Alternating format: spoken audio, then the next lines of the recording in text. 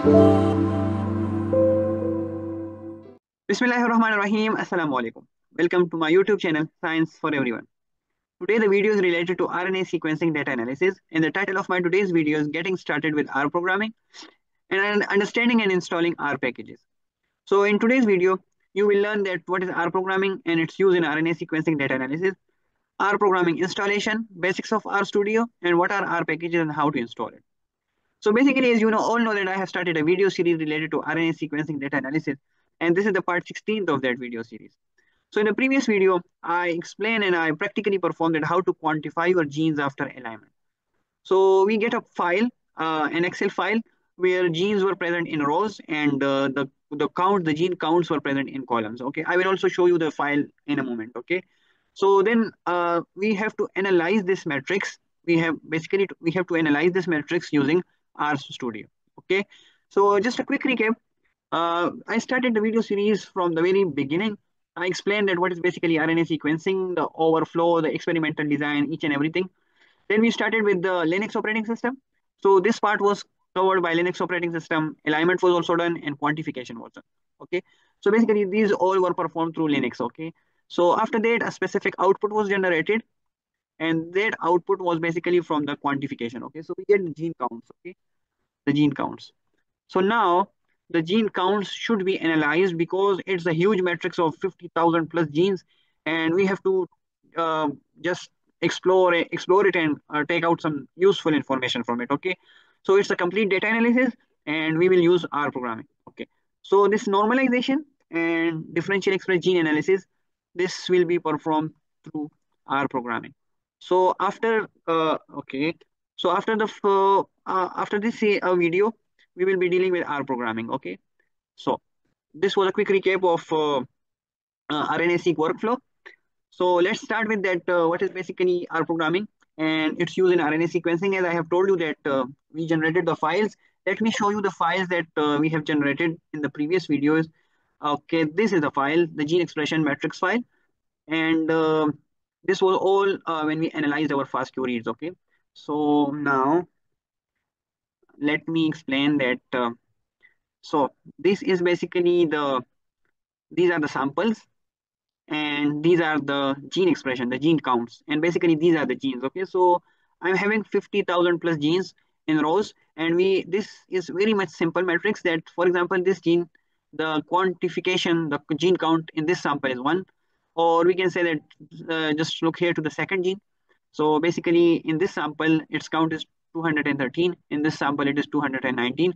So it's a huge matrix, and it should be analyzed using R programming. Okay. We also have another file. This is the metadata file, and we know that which accession is related to which phenotype. Okay, so basically we are having 5 samples of cancer and 5 samples of normal. Okay, so the gene counts is basically some samples are of cancer and some samples are of normal. So we have to see that which genes are upregulated in the cancer samples and which genes are downregulated in the normal samples and vice versa. Okay, so this can only be done to using R programming. Okay, so I think you have get a point that R programming and its use in RNA sequencing data analysis. So if you are not familiar with R programming, so this is the exact video for you. So first, before starting R programming, you have to install it. Okay, so I will mention the link of installing R programming. I will mention this link. You can also copy it and paste it and install your R programming. So first you have to download and install R, and after that when it is installed, so then you have to download this. So first you have to install this, download and install R, and after that you have to download R Studio Desktop for Windows. Okay, so these are two files. When they are downloaded, so then you can easily install it. First you have to install this R 4.3.3 Windows, and after that then R Studio. So when you install this, and when you open this, so this type of home page will appear. Okay, so this is basically R Studio. Okay, let me show you. I have already installed it. So this is the panel of R. Okay, so it consists of 4 regions, and the 4 regions are not very much simple. This is the source where you have to write your code. Okay, and this is the terminal when your code is executing. So the messages will be appeared here. Okay, this is the environment, and once we make an object, so basically the object name and the information will be mentioned in this environment history. Okay, and these are the when we generate some plots and install some packages, so here this information will appear. Okay, so it basically consists of four consoles. Okay, so do not get confused, you have to write your code here. Okay, so I think this is not that much difficult. Just explore it. Okay, now this was a brief introduction about that, how to install it and basics of R. Okay, but I have some videos related to R programming, and I have explained the basic in much more detail. So I will also add the links of that videos, so then you can easily go through that videos and you can watch it and you can explore it. Okay, so basically it is also related to gene expression data analysis. Okay, so that video and this video is the same, so that's why I'm not explaining the basics of R. Okay, you can get there and you can watch it. Okay, now the other thing is that R programming, how to install and use R packages. But before, you should know that what is basically R packages and why we are using R packages. Okay, so I can explain this through a very basic analogy. So, for example, if you are the chef, the chef is the R programming. Okay, and these mangoes are your gene expression data, and you want to analyze it. Okay, but you are performing a specific analyzation, or you are performing, sorry, a specific analysis, and you want to cut the data into these slices. Okay, or this cubes like structure. Okay, so there must be a specific package which consists of specific orders to and specific methods to cut the data. Okay, so when you have that package, so you will install that package, and after that, inside that package there will be a feature, and you will call that feature to cut your data. So it will use all the script inside that package, and it will just cut your data according to your need and according to your desire. Okay, so you are not going to write the entire code of how to cut it, how to slice it. It is mentioned in the package. All you have to do is just to call that feature. Okay, and beside that feature, all the script will be run easily and your data will be spliced. Okay, so basically this is the reason why we are using packages. Okay, so it may basically it make things easier for us. Okay, so very much simple. This is the analogy, I think you have get it. So there are specific packages that you must install before performing RNA sequencing data analysis, and these are the packages. So I already provided to you.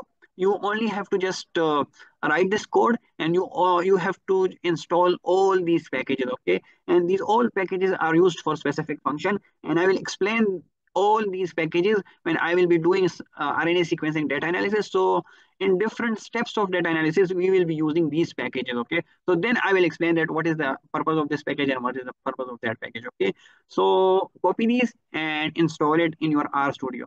Let me show you that how to install a single package, and then you can easily install the entire package. But remember, your R Studio should be updated. Okay, so this is the updated version of it, 4.3.3. So this is the updated version. So when you are installing it, so it must be updated. Okay, so let me explain that. For example, I want to install this. Okay, so you only have to copy this or type it down, and after that you have to paste it here. Okay, and remove this hashtag. So now BioC Manager install summarize experiment. Okay, so this is a specific package. This is the name of that package. Okay, so I already have installed it. You only have to just select it and click run or run, and after that it will the installation will begin. So I already installed it, so I'm not installing it. And after that, once you have installed it, then you have to call it. Okay, so if you want to call it, so very much simple. What you have to do is that, let me explain. Okay, paste it here and write the name of your package here. Okay, copy and after that run. So your package will be loaded. Okay, so now you can use the feature present inside this package. Okay, so this was the simple logic behind installation of packages and use of packages. So now the my package is already loaded, and I can now use the features of this package. Okay, so this was all about the RNA sequencing data analysis using R programming.